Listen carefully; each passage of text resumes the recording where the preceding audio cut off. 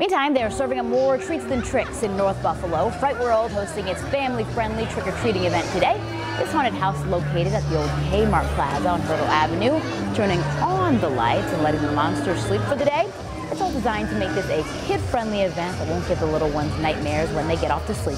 Each child receiving a goodie bag filled with coupons they could use to trick-or-treat throughout the facility. There's also a basket raffle featuring Fisher-Price toys, Bills gear, and memorabilia signed by Hall of Fame quarterback Jim Kelly. The kids love coming here, walking around, going trick-or-treating, seeing the costume characters. It's a really great experience for them to get acclimated to that haunted house environment.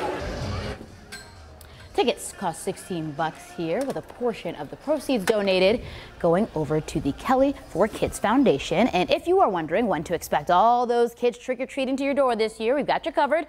Just head over to our website, WKBW.com, for a list of times where you live. There's also some tips there from Oshai Children's Hospital to keep your family safe this Halloween.